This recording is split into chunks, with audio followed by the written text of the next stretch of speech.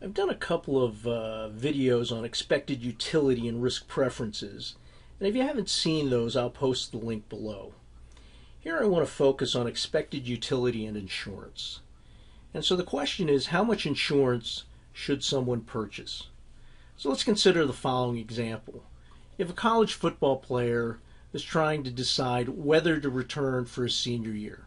He enjoys college, college is fun, he wants to finish his degree, but there are financial ramifications of playing and being injured. So if he remains healthy, he's projected to be an early pick and he's going to sign a contract for $9 million. If he has a catastrophic injury, he's going to earn nothing. And we don't have to make it nothing. We could just have him earning a smaller amount and being a lower pick. But let's just make it simple and have him earning nothing if he has this catastrophic injury. So let's assume he has the following utility function. His utility equals the square root of W, where W is his level of wealth. So let's assume that the probability of staying healthy is 80%. We'll call that pH. His expected utility would be just the average of the utility he gets from being, if he's healthy and if he has the catastrophic injury. So that would be pH times the square root of his wealth if he's healthy, plus 1 minus pH times the utility he gets from the catastrophic, if the catastrophic injury occurs.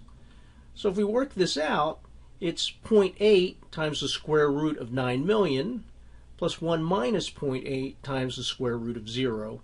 So it turns out to be 2,400 units of something. All right, it doesn't really matter what it is. Sometimes in economics we refer to these as utils, but it doesn't really matter.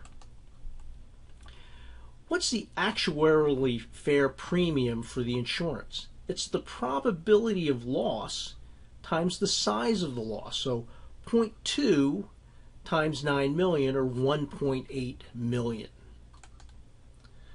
So let's take a look at what the expected utility would be if the player purchased full coverage at an actuarially fair price. So if he's healthy, what's his wealth going to be? It's going to be the 9 million minus the 1,800,000 that he pays for the insurance premium. So it's going to be 7,200,000. If he's injured, what's his wealth going to be? It's going to be 0. He earns nothing, minus the premium of 1,800,000, plus the 9 million he gets from the insurance company. So it's also 7,200,000. What's the expected utility? Again, we just take the average of the utility that he gets in both of these states of the world, and if you work it out, it's 2,683.3. Remember that if he was not insured, his expected utility was 2,400. So that means this player is risk averse because he gets more utility from a guaranteed 7.2 million than the gamble that has an expected value of 7.2 million. So this is what it looks like graphically, right? Here's his utility function, and we have this 9 million here, or 0, and if we take the expected value, so this line here represents expected values with different probabilities, right? If we're 100% for 9 million, you'd be here. If we're 100% for 0, you'd be here.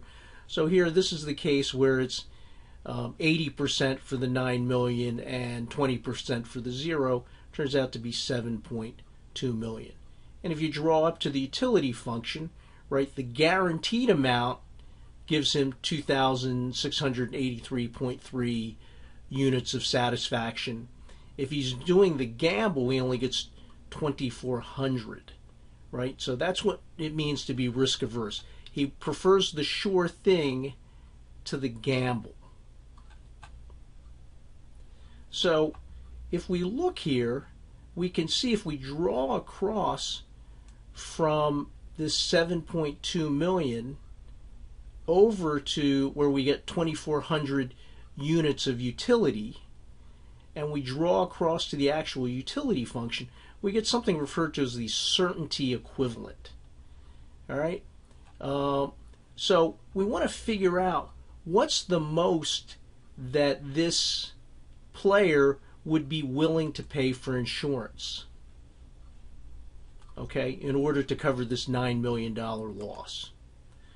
So the maximum he would be willing to pay would be the 9 million minus this W star. We have to figure out what that W star is.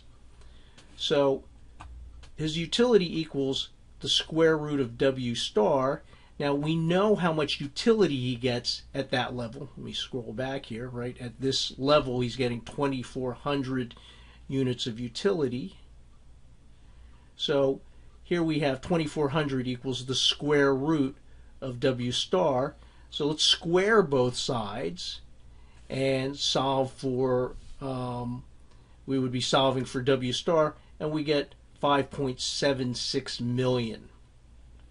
So if we take the 9 million and subtract 5.76 million, we get the amount or the maximum he would be willing to pay to cover himself, $3.24 million. So, you know, by working through this, we can figure out how much this person, given this utility function and, you know, the possibility of loss, how much he would be willing to pay for insurance.